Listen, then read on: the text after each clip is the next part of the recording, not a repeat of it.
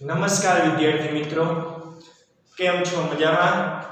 ચાલો, આના પહેલાના લેક્ચરની અંદર આપણે ચેપ્ટર નંબર 7 ત્રિકોણ ચેપ્ટર પૂર્ણ કરેલું હતું. આજે આપણે નવું ચેપ્ટર ભણવાનું ચાલુ કરવાનું છે, ચેપ્ટર નંબર 6 રેખાઓ અને ખૂણાઓ. તો સૌથી પહેલી વાત, આ ચેપ્ટર ભણવા માટે આપણે અમુક વ્યાખ્યાઓ આવડવી જરૂરી છે. તો સૌથી પહેલા તો રેખાખંડ કેને કહેવાય એની વાત. ચાલો વિદ્યાર્થી મિત્રો, રેખાખંડ કેને કહેવાય? રેખાખંડ તો ઘણા કહે છે રેખાખંડ સાહેબ આને રેખાખંડ કહે છે, એમ ના ચાલે. ક્લિયર? આ રીતે આમ લીટી દોરી નાખે કે આને રેખાખંડ કહે છે, એમ નહીં. વ્યાખ્યા લખી તમે શું લખી શકો? તો કે બે અંત્યંત બિંદુ ધરાવતા રેખાના ભાગને રેખાખંડ કહે છે. રેડી? રેખા હોય કોઈ પણ, આ રેખા છે. રેડી? આ રેખામાં બે શું હોય? અંત્યંત બિંદુ. એટલે કે આ બે અંત્યંત બિંદુ ને કહી દીધું, એક અંત્યંત બિંદુ એક, બીજું અંત્યંત બિંદુ બી. તો આ a થી b, અહીંયાથી અહીંયા સુધીનો જે ભાગ છે આને શું કહેવાય? રેખાખંડ કહે છે. એટલે કે બે અંત્યંત બિંદુ ધરાવતા રેખાના ભાગ, બે અંત્યંત બિંદુ એટલે આ બે અંત્યંત બિંદુ થઈ ગયા, આવો રેખાનો ભાગ એટલે આ ભાગ થઈ ગયા રેખાનો, આ ભાગને શું કહેવાય? રેખાખંડ કહે છે. ક્લિયર? તો આપણે લખીએ રેખાખંડની વ્યાખ્યા.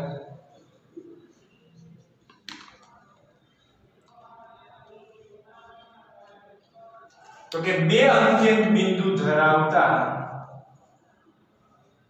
બે અંત્યંત બિંદુ ધરાવતા રેખાના ભાગને રેખાખંડ કહે છે. રેડી? બે અંત્યંત બિંદુ ધરાવતા રેખાના ભાગને શું કહેવાય? રેખાખંડ કહે છે.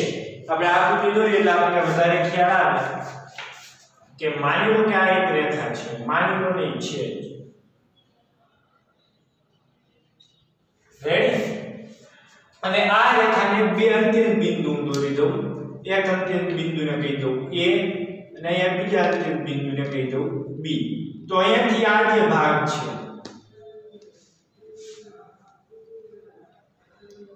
a થી b સુધીનો, તો આ ભાગને શું કહેવાય? રેખાખંડ.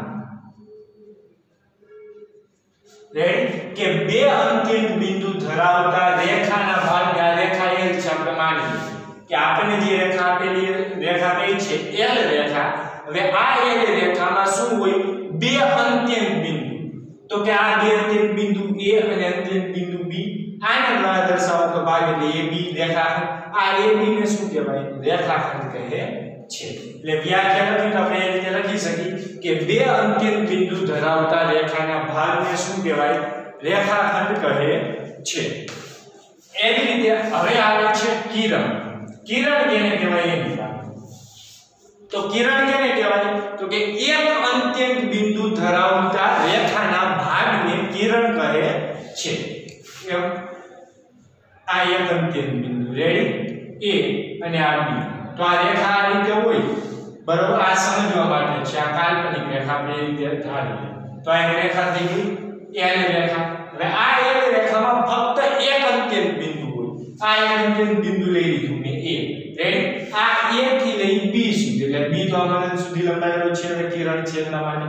તો એક અંત્યંત બિંદુ ધરાવતા રેખાના ભાગને શું કહેવાય? કિરણ કહે છે. આને કહેવાય કિરણ.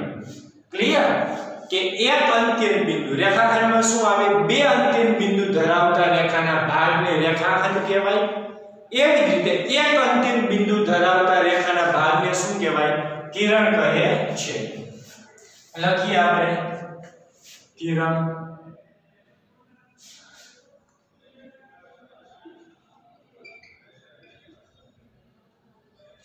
કે એક અંત્યંત બિંદુ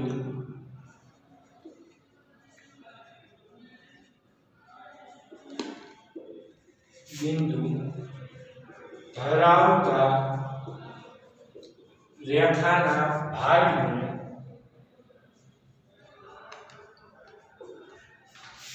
કિરણ કહે છે.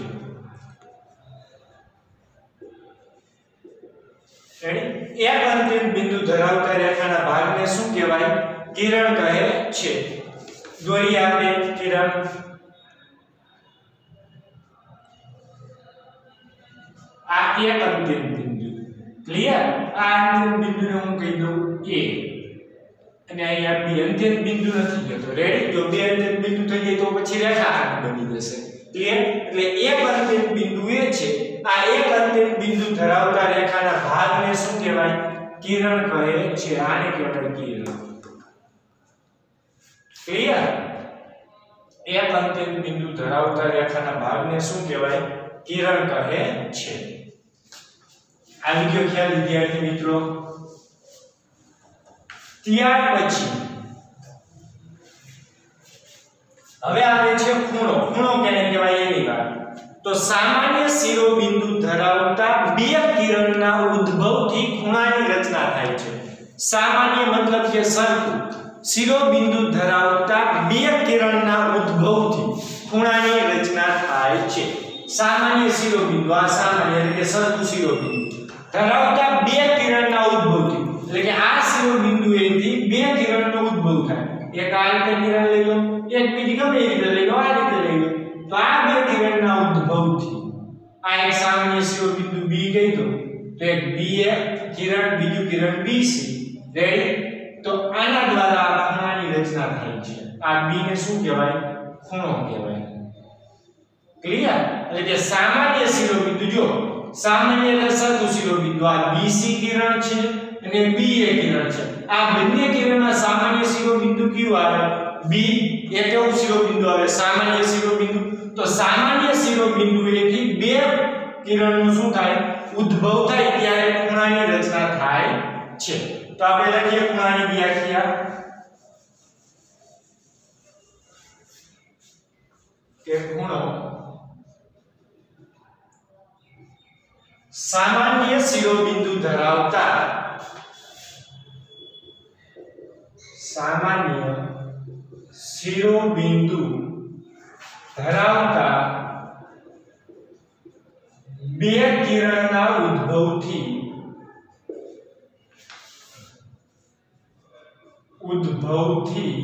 ખૂણાની રચના થાય છે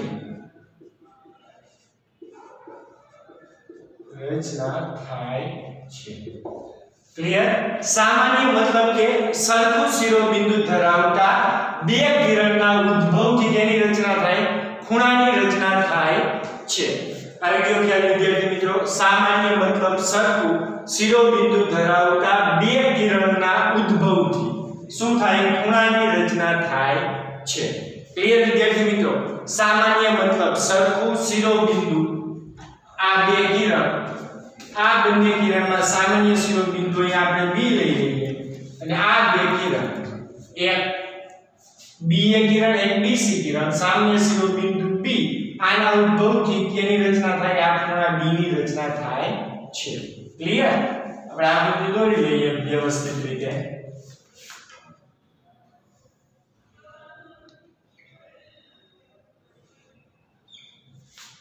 આને કહીએ B અહીંયા A અને અહીંયા C રેડી તો આ B આ B ને શું કહેવાય ખૂણો કહેવાય અહીંયા રેડી અહીંયા આપણે લખી લઈએ આને કહેવાય ખૂણો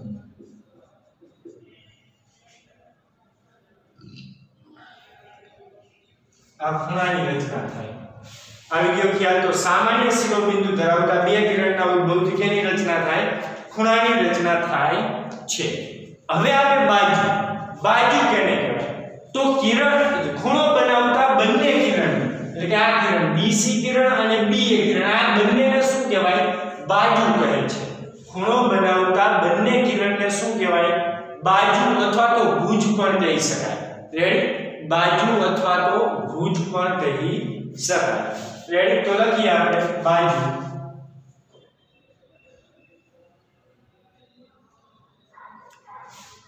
કેને કહેવાય એની વાત તો કે ખૂણો બનાવતા બંને કિરણને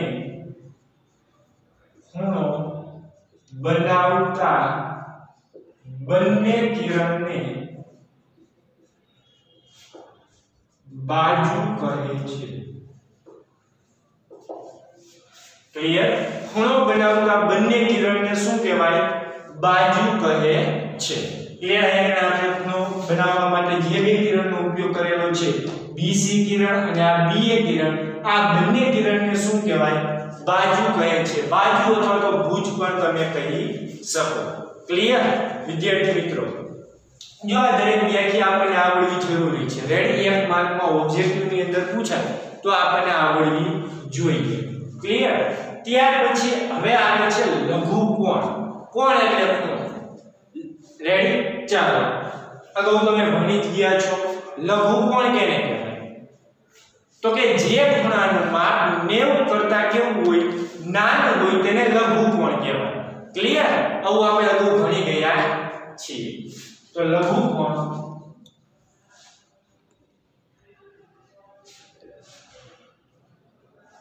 જે ખૂણાનું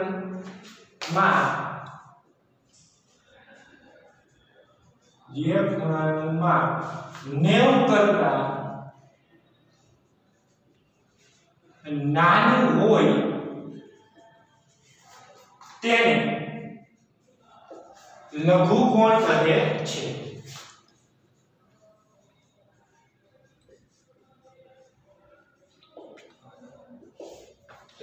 જે ખૂણાનું માપ કેટલું હોય? 90 કરતા નાનું હોય તેને શું કહેવાય? લઘુકોણ કહેવાય. ક્લિયર? તમને કોઈ પણ MCQ પૂછાય કે નીચેનામાંથી કયો ખૂણો લઘુકોણ છે, પછી નીચે ચાર ઓપ્શન આપેલા હોય. એક ખૂણાનું માપ આપેલું હોય 50, એક ખૂણાનું માપ આપેલું હોય 90, એકનું આપેલું હોય 105, એકનું આપેલું હોય 120.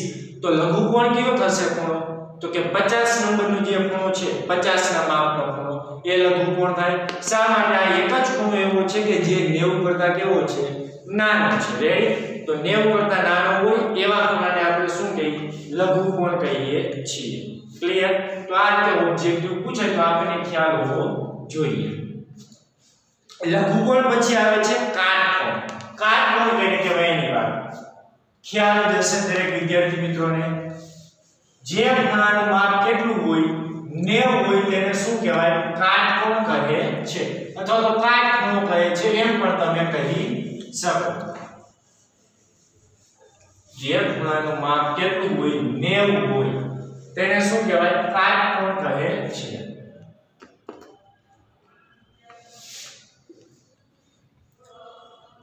કાટખૂણો કે કાટકોણ તમે જે કહો તે. ક્લિયર? ચાલો, જે ખૂણાનું માપ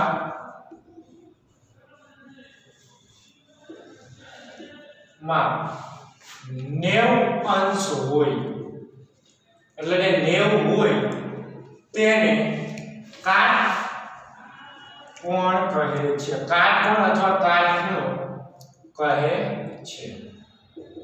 રેડી? જે ખૂણાનું માપ કેટલું હોય? 90 હોય તેને શું કહેવાય? કાટખૂણો કહે છે. આપણે આકૃતિ દોરી શકીએ. આ રીતે દોરી આપણે આમ લખી દઈએ કે ABC. અહીંયા પણ જે આ B ખૂણો બને છે, આ B ખૂણાને શું કહેવાય?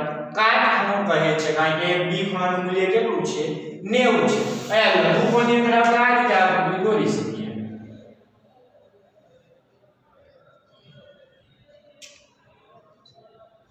કે ABC. રેડી? આ ખૂણાનું મૂલ્ય કેવું થાય? 90 કરતા નાનું. અહીંયા B ખૂણાને શું કહેવાય? લઘુકોણ. આ B ને શું કહેવાય? લઘુકોણ. ક્લિયર? એવી રીતે અહીંયા કાટકોણ મેં દોરેલો છે. રેડી? B ખૂણો જોયા કાટખૂણો બતાવેલો છે 90. તો આ B ખૂણાને શું કહેવાય? કાટખૂણો કહે છે. આ B ખૂણો થઈ ગયો કાટકોણ અથવા તો કાટખૂણો તમે જે કહો તે. ક્લિયર? આ ખૂણાનું મૂલ્ય કેટલું છે? 90 છે એટલા માટે. ક્લિયર? હવે ત્યાર પછી આવે છે ગુરુકોણ કેને કહેવાય? ગુરુકોણ કેને કહેવાય? તો ઘણા બધા વિદ્યાર્થીઓ કહેશે કે ગુરુકોણ એટલે જે ખૂણાનું મૂલ્ય 90 કરતા મોટું હોય તેને ગુરુકોણ કહેવાય. તમે બધા સાચા છો. ક્લિયર? પણ ધોરણ 9 ને ધ્યાનમાં રાખીએ તો આટલી માહિતી પરફેક્ટ નથી. રેડી? અત્યાર સુધી તમે ભણેલા હશો પ્રાઇમરીની અંદર કે જે ખૂણાનું માપ 90 કરતા મોટું હોય તેને ગુરુકોણ કહેવાય. અત્યાર સુધી તમે એ રીતે લખતા તમને સાચું પડતું તમારું. તમારો આન્સર સાચો છે રેડી પણ ધોરણ 9 10 ને ધ્યાનમાં રાખી તમે એમ ના લખી શકો કે જે ખૂણાનું મૂલ્ય 90 કરતા મોટું હોય તેને ગુરુ કોણ કહેવાય તમારે એ જગ્યાએ એ રીતે લખવું પડે કે જે ખૂણાનું મૂલ્ય 90 કરતા મોટું અને 180 કરતા નાનું હોય તેને ગુરુ કોણ કહેવાય જો ખૂણાનું મૂલ્ય 180 થાય અથવા 180 કરતા મોટું થાય તો એને ગુરુ કોણ કહેવાય નહીં રેડી એનું બીજું નામ છે હમણાં આગળ આવે એટલે હું તમને સમજાવું રેડી ગુરુ કોણમાં શું આવશે તો કે જે ખૂણાનું મૂલ્ય 90 કરતા મોટું હોય અને 180 કરતા કેવું હોય નાનું હોય તેવા ખૂણાને શું કહેવાય ગુરુ કોણ કહે છે લખી આપણે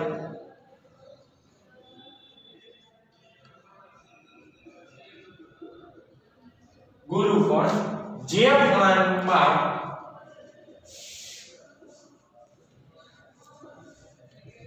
માપ 90 કરતા મોટું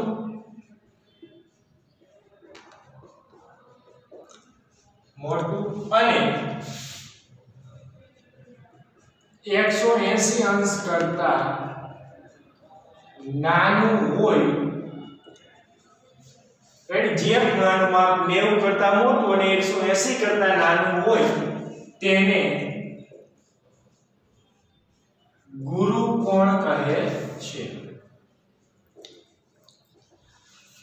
આવી ગયો ખ્યાલ વિદ્યાર્થી મિત્રો ગુરુ કોણ કેને કહેવાય તો કે જે ખૂણાનું મૂલ્ય 90 કરતા મોટું હોય અને 180 કરતા કેવું થવું જોઈએ નાનું તો તેવા ખૂણાને શું કહેવાય ગુરુ કોણ કહે છે એટલે આપણે આ રીતે દોરી શકીએ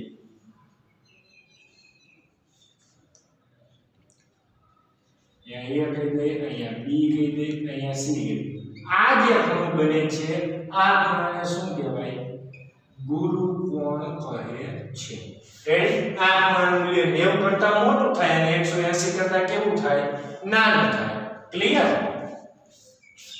ચાલો ત્યાર પછી હવે આવે છે સરળ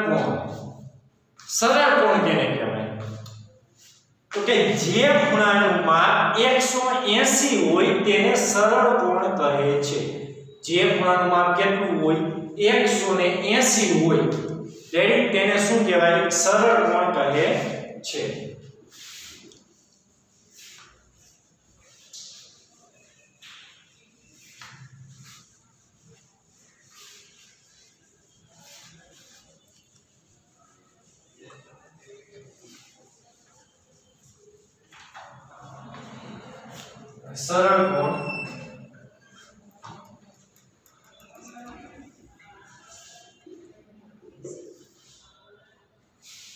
સરળ કોણ કેને કહેવાય એની વાત તો કેને કહેવાય સરળ કોણ જે ખૂણાનું માપ 180 હોય તેને સરળ કોણ કહે છે જે ખૂણાનું માપ 180 અંશ હોય તેને સરળ કોણ કહે છે ક્લિયર આકૃતિ આપણે જોઈએ એટલે ખ્યાલ આવી જાય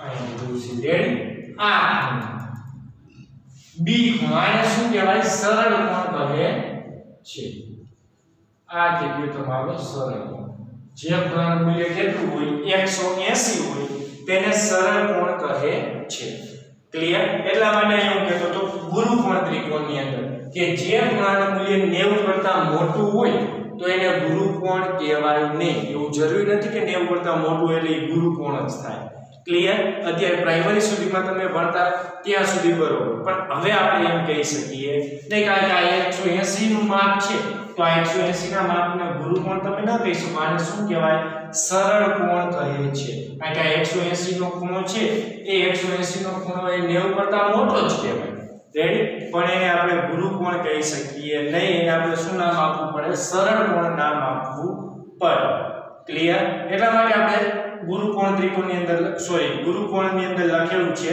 કે જે ખૂણાનું માપ 90 કરતા મોટું હોય અને 180 કરતા કેવું હોય નાનું હોય તેને ગુરુ કોણ કહેવાય ક્લિયર ચાલો ત્યાર પછી હવે આવે છે વિપરીત કોણ. વિપરીત કોણ કેને કહેવાય એની વાત.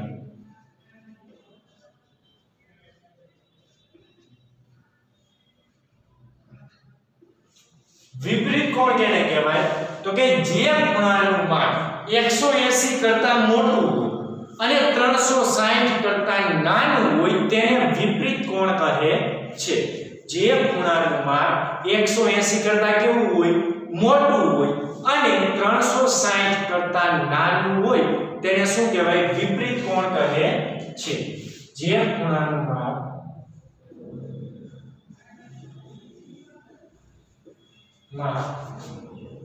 180 અંશ કરતા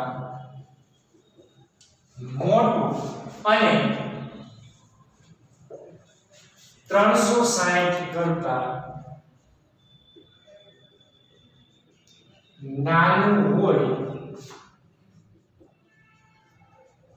તેને વિપરીત કોણ કહે છે.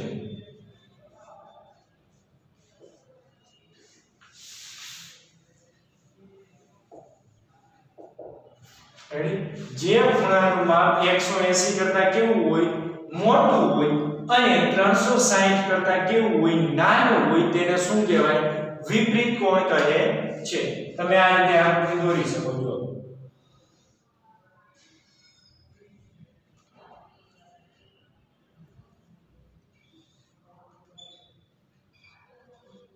આ ABC તો ગાય કે સર આ તો લઘુકોણ નથી. લઘુકોણ કયો થાય આ અંદરનો ખૂણો હોય ABC એ ખૂણો લઘુકોણ થાય. પરંતુ અહીંયાથી આ પાછળનો ખૂણાનો ભાગ લે છે. જોઈ લો વિદ્યાર્થી મિત્રો અહીંયાથી અહીંયા સુધીનો ભાગ રેડી આ પાછળનો ભાગ લ્યો આ ખૂણા એટલે કે અહીંયાથી લઈ આ ખૂણો જે બને એ ખૂણો 180 કરતા કેવો હોય મોટો હોય અને 360 કરતા કેવો હોય નાનો હોય. એટલે પાછળનો જે B ખૂણો છે આ B ખૂણાને શું કહેવાય વિપરીત કોણ કહે છે.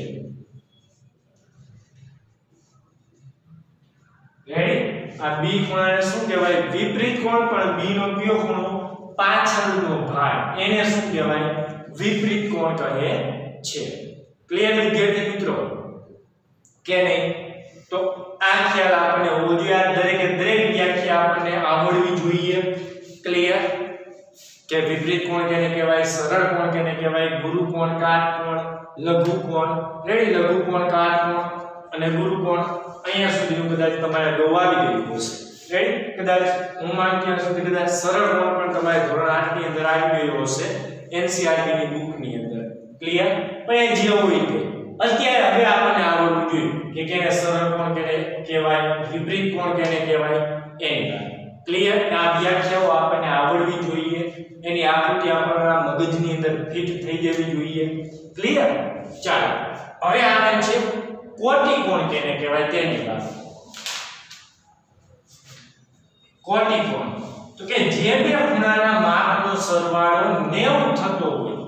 જે બે ખૂણાના માપનો સરવાળો કેટલો થતો હોય 90 થતો હોય તેને શું કહેવાય એકબીજાના કોટી કોણ કહે છે. જે બે ખૂણાના માપનો સરવાળો કેટલો થતો હોય 90 થતો હોય તેને શું કહેવાય એકબીજાના કોટી કોણ કહે છે.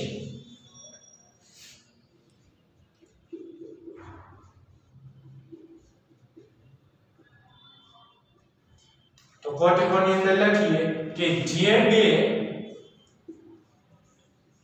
ખૂણાના માપનો સરવાળો 90 અંશ થતો હોય તેને તે બે ખૂણાને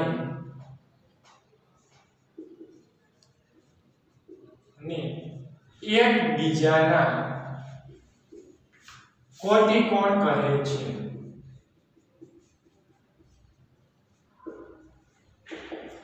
રેડી.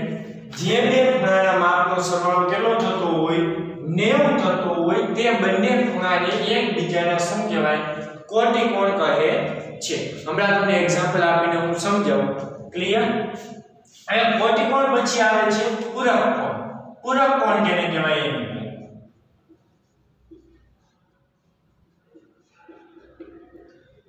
ખ્યાલ છે વિદ્યાર્થી મિત્રો? પૂરક કોણ કેને કહેવાય? પૂરક કોણ કેને કહેવાય? તો કે જે બે ખૂણાના માપનો સરવાળો 180 થતો હોય તેને શું કહેવાય? એકબીજાના પૂરક કોણ કહે છે. જે બે ખૂણાના માપનો સરવાળો કેટલો થતો હોય? 180 થતો હોય તે બંને ખૂણાને એકબીજાના પૂરક કોણ કહે છે. એમ આપણે લખી શકીએ. તો લખીએ જે બે ખૂણાના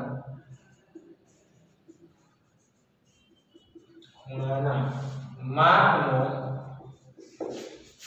સરવાળો 180 અંશ થતો હોય તે બે ખૂણાને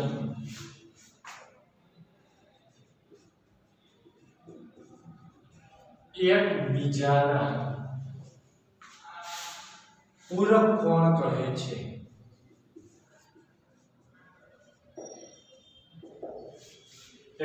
જે બે ખૂણાના માપનો સરવાળો કેટલો થતો હોય? 180 થતો હોય તે બંને ખૂણાને એકબીજાના શું કહેવાય? પૂરક કોણ કહે છે.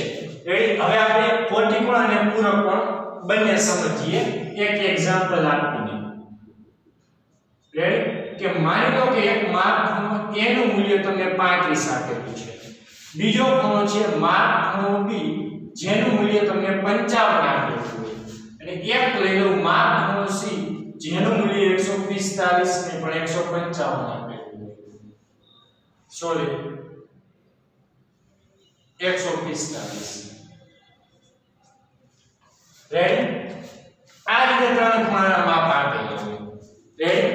હવે આમાં કયા બે ખૂણાને એકબીજાના કોટિકોણ કહેવાય અને કયા બે ખૂણાને એકબીજાના પૂરક કોણ કહેવાય? તમે વિચારો આ બંને વ્યાખ્યા પરથી. રેડી? કયા બે ખૂણાને એકબીજાના કોટિકોણ કહેવાય અને કયા બે ખૂણાને એકબીજાના પૂરક કોણ કહેવાય? જો કોટિકોણમાં શું આવતું કે જે બે ખૂણાના માપનો સરવાળો કેટલો થતો હોય? 90 થતો હોય તે બંને ખૂણાને એકબીજાના શું કહેવાય? કોટિકોણ કહેવાય. તો આમાં કીધું તો કયા બે ખૂણાના માપનો સરવાળો 90 થાય? તો જો માપ ખૂણો A અને માપ ખૂણો B. ક્લિયર?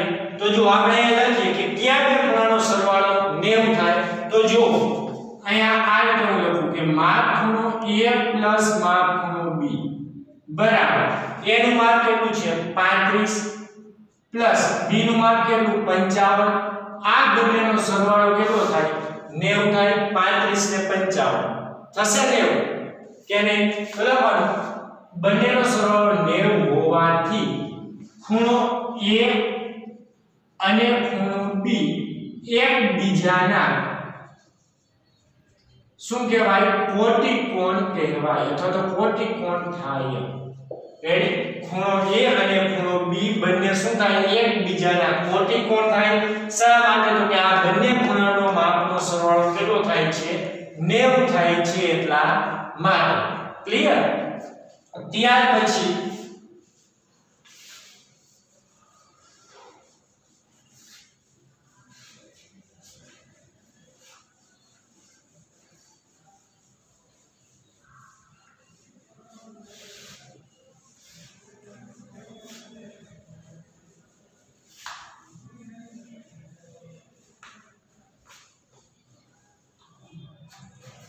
હવે પૂરક કોણ કેને કહેવાય? કયા બે ખૂણાને એકબીજાના પૂરક કોણ કહેવાય? તો તમે જો આ C ખૂણો અને A ખૂણો બંનેનો સરવાળો કરો 35 અને 145 180 થાય કે નહીં? તો આ ખૂણો A અને ખૂણા C ને શું કહેવાય? એકબીજાના પૂરક કોણ કહેવાય. શા માટે? તો કે બંને ખૂણાનો સરવાળો કેટલો થાય છે? 180 થાય છે એટલા માટે. એટલે આપણે અહીં લખી શકીએ કે માપ ખૂણો A પ્લસ માપ ખૂણો C બરાબર માપ ખૂણો A કેટલો આપેલો છે? 35 પ્લસ C ખૂણો કેટલો આપેલો? 145.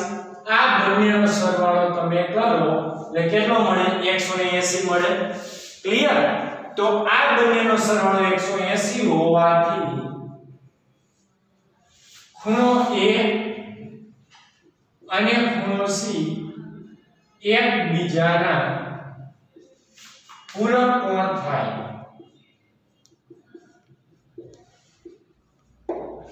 ક્લિયર? આ બંને ખૂણાનો સરવાળો કેટલો થાય છે 180 થાય છે એટલા માટે ખૂણો A અને ખૂણા C ને એકબીજાના શું કહેવાય પૂરક કોણ કહેવાય આ માહિતી પ્રમાણે જે ત્રણ ખૂણાના માપ આપેલા છે એના આધારે આપણે કહી શકીએ કે અહીંયા ખૂણો A અને ખૂણો B એ એકબીજાના કોટિકોણ થાય શા માટે બંનેનો સરવાળો 90 થાય છે એટલા માટે ત્યાર પછી ખૂણો A અને ખૂણો C પૂરક કોણ થાય શા માટે તો કે બંનેનો સરવાળો કેટલો થાય છે 180 થાય છે એટલા માટે ક્લિયર હવે આવે છે આસન કોણ કેને કહેવાય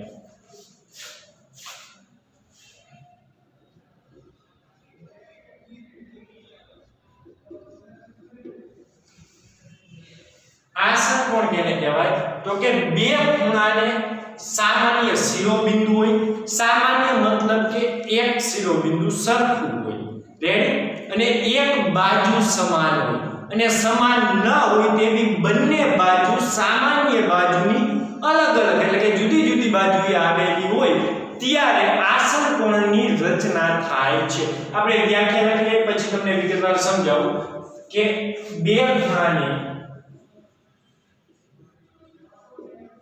સામાન્ય શિરોબિંદુ હોય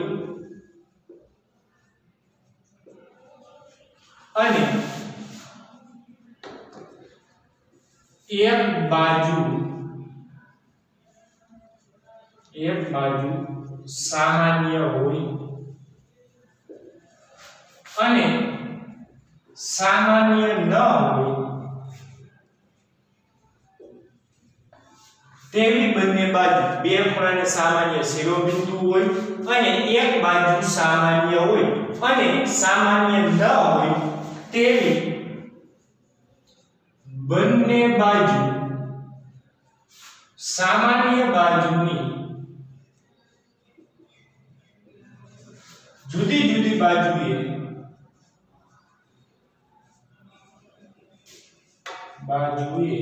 આવેલી હોય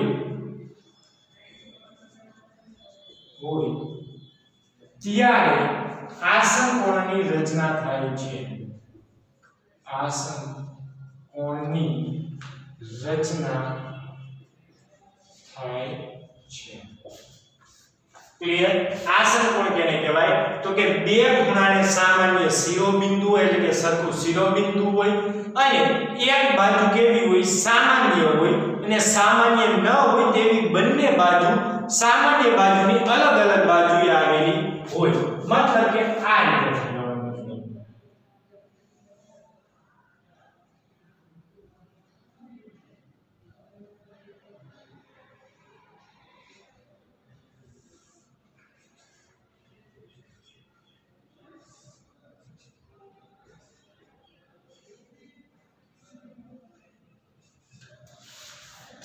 જો AB જો અહીંયા આપણે દોરેલી ખૂણો દોરેલો છે એક ABD ખૂણો બીજો DBC ખૂણો ક્લિયર જો બંને ખૂણાને મેં દર્શાવેલા છે હવે આ બંને ખૂણાની અંદર જો સામાન્ય શિરોબિંદુ બંને ખૂણાની અંદર આ B ખૂણો સામાન્ય આવે ABD ની અંદર અને DBC બંનેમાં B શિરોબિંદુ સામાન્ય આવે છે એટલે સામાન્ય શિરોબિંદુ ત્યાર પછી એક બાજુ કેવી હોય સામાન્ય હોય આ ABD ખૂણો લો અને DBC ખૂણો લો આ બંનેમાં આ બાજુ કેવી આવે સામાન્ય આવે કે ના આવે રેડી બંને ખૂણાની અંદર આ BD બાજુ કેવી આવે સામાન્ય આવે એટલે કે એક બાજુ સામાન્ય હોય અને સામાન્ય ન હોય તેવી બંને બાજુ આ સામાન્ય છે સામાન્ય ન હોય તેવી બંને બાજુ કઈ થાય AD અને BC આ બંને બાજુ સામાન્ય બાજુની જુદી જુદી બાજુએ આવેલી આ સામાન્ય બાજુ આની જુદી જુદી બાજુ આવે એક નીચેના ભાગમાં આવી એક આ બાજુ તો એમ પણ કહીશું એક જમણી બાજુ છે એક ડાબી બાજુ છે ક્લિયર કે નહીં તો જુદી જુદી બાજુએ આવેલી છે ત્યારે આ આસન કોણની રચના થાય છે ક્લિયર ને અહીં આપણે આ રીતે લખી શકીએ કે ખૂણો ABC આ જે ખૂણો ABC છે આ ABC નું માપ કેના જેટલું હોય તો કે ખૂણો ABD પ્લસ ખૂણો DBC આ બંને ખૂણાના સરવાળા જેટલું મળે એટલે કે ખૂણો ABD પ્લસ આ AB પ્લસ DBC ખૂણો.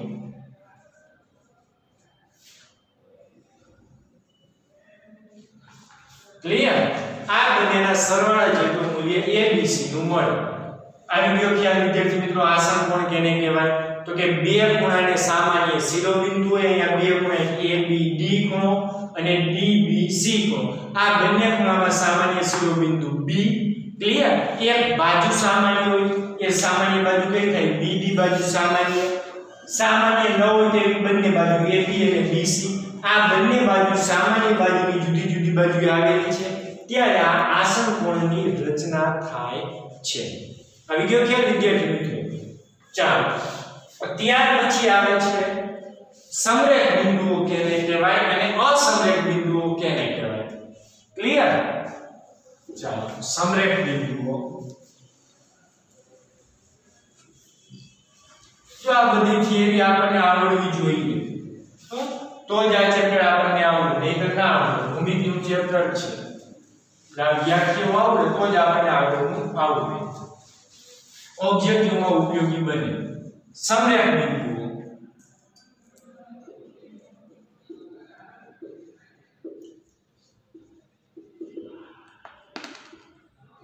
સમરેખ બિંદુઓ કેને કહેવાય? એની વાત.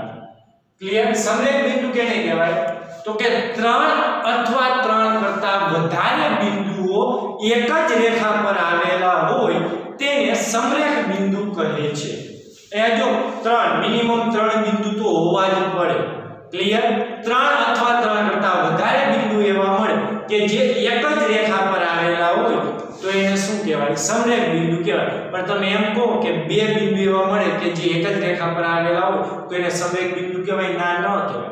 કારણ કે બે બિંદુ તો તમે ગમે એ જગ્યાએ લો, રેડી, એમાંથી એક રેખા પસાર થવાની છે. આ બે બિંદુ તમે લો, એક અહીંયા એક અહીંયા, તો એમાંથી એક રેખા પસાર થવાની છે. તો આને સમરેખ બિંદુ એમ ના કહી શકાય. સમરેખ બિંદુ દર્શાવવા માટે મિનિમમ ત્રણ બિંદુ હોવા જરૂરી છે. કારણ કે બે બિંદુ તમે ગમે એ દુનિયામાં લો, એક આ દુનિયામાં લો, એક અહીંયા લો, આ બિંદુમાંથી પણ એક રેખા પસાર થવાની. રેડી? એક અહીંયા લો, એક અહીંયા લો, તો આ બંને બિંદુમાંથી પણ એક રેખા પસાર થવાની. કે એટલે તમે કોઈ પણ દુનિયામાં એક બિંદુ તમે અહીંયા લો, એક બિંદુ સામે લો, તો એ બંને બિંદુમાંથી પણ એક રેખા તો પસાર થવાની છે. એટલે કોઈ બી જગ્યાએ તમે બે બિંદુ લો તો એમાંથી તો એક રેખા પસાર થાય. એટલે બે બિંદુના આધારે આપણે નક્કી ના કરી શકીએ કે એ સમરેખ બિંદુ છે કે નથી. ક્લિયર? સમરેખ બિંદુ છે કે નહીં એ નક્કી કરવા માટે મિનિમમ તમારે ત્રણ બિંદુની જરૂર પડે. એટલે ત્રણ અથવા ત્રણ કરતા વધારે બિંદુ એવા મળે કે જે એક જ રેખા પર આવેલા હોય તેને સમરેખ બિંદુ કહે છે. ક્લિયર?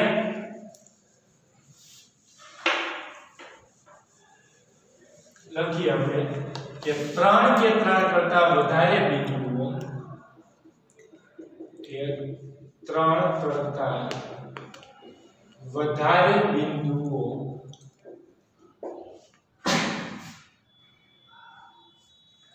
ત્રણ કે ત્રણ કરતા વધારે બિંદુઓ એવા મળે, એમ તો ના લખાય, આમ કેમ લખી કે ત્રણ કે ત્રણ કરતા વધારે બિંદુઓ એક જ રેખા પર આવેલા હોય,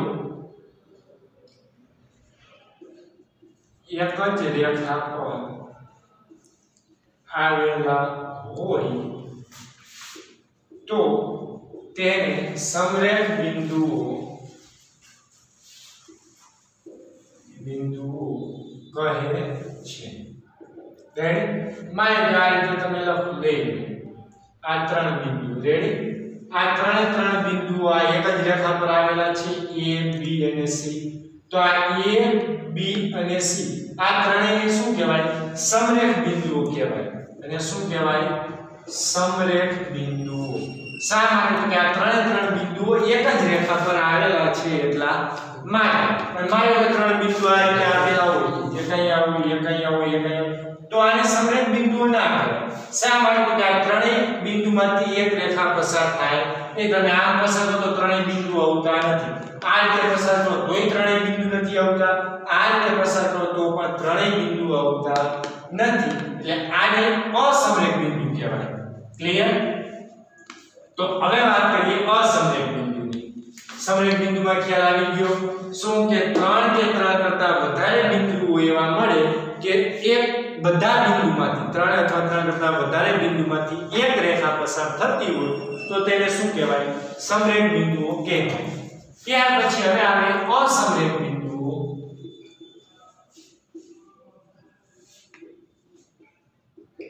અસમરેખ બિંદુઓ કેને કહેવાય? તો કે સમરેખ ન હોય તેવા બિંદુને શું કહેવાય? અસમરેખ બિંદુઓ કહેવાય. ક્લિયર? આ રીતે પણ વ્યાખ્યા લખી શકો. અથવા તો ત્રણ કે ત્રણ કરતા વધારે બિંદુઓ માંથી એક રેખા પસાર થતી ન હોય તો તેને અસમરેખ બિંદુ કહેવાય. કોઈ પણ તમે વ્યાખ્યા લખી શકો. ક્લિયર? કે સમરેખ ન હોય, સમરેખ બિંદુઓ ન હોય તેવા બિંદુને અસમરેખ બિંદુઓ કહે છે. રેડી? સમરેખ ન હોય તેવા બિંદુને કેવા બિંદુ કહેવાય?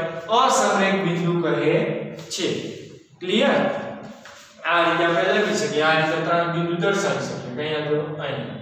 રેડી? તો આ ત્રણ બિંદુ A, B અને C, આ ત્રણેય બિંદુને શું કહેવાય? અસમરેખ બિંદુ કહેવાય. ચોથું બિંદુ પણ તમે લઈ શકો અહીંયા લેવું હોય તો. પાંચમું બિંદુ પણ તમે લઈ શકો અહીંયા આ રીતે લેવું હોય તો. રેડી? કારણ કે આ બધા બિંદુમાંથી એક રેખા પસાર થતી નથી. રેડી? તો કઈ કે સર આપણે આ રીતે લઈ તો ચાલે ખરું? કે એક અહીંયા બિંદુ, એક અહીંયા અને ફક્ત એક બિંદુ આપણે અહીંયા પણ લઈ આ તો ચાલે? A, B, C અને D આને સમરેખ બિંદુ કહેવાય? ના, ન કહેવાય. ચાર બિંદુ છે. રેડી? આમાં ત્રણ બિંદુ એક રેખા પર આવ્યા પણ આ ચોથું બિંદુ આ રેખા પર આવતું નથી. આમ લંબાવો તો આ રેખા પર આ ચોથું બિંદુ આવે નહીં. એટલા માટે આને સમરેખ બિંદુ કહેવાય નહીં, અસમરેખ બિંદુ જ કહેવાય. ક્લિયર? તો અસમરેખ બિંદુની અંદર ખ્યાલ આવી ગયો વિદ્યાર્થી મિત્રો કે અસમરેખ બિંદુ કેને કહેવાય? સમરેખ ન હોય તેવા બિંદુને કેવા બિંદુ કહેવાય? અસમરેખ બિંદુ. અથવા તો એમ પણ કહી શકાય કે ત્રણ અથવા ત્રણ કરતા વધારે બિંદુઓમાંથી એક રેખા પસાર થતી ન હોય તો તેને શું કહેવાય? અસમરેખ બિંદુ કહે છે. ક્લિયર? અહીંયા સુધીનું દરેક વિદ્યાર્થી મિત્રોને આવડવું જોઈએ. આ દરેક પ્રકારની જે આપણે ચર્ચા કરેલી આજે ટોપિકની દરેક વ્યાખ્યા આપણને આવડવી જોઈએ. ક્લિયર? આના પછીના લેક્ચરની અંદર તો જ આપણે આની આગળના ટોપિક સમજાશે. ક્લિયર? અહીંયા આપણે લેક્ચર પૂર્ણ કરીએ છીએ. નમસ્કાર.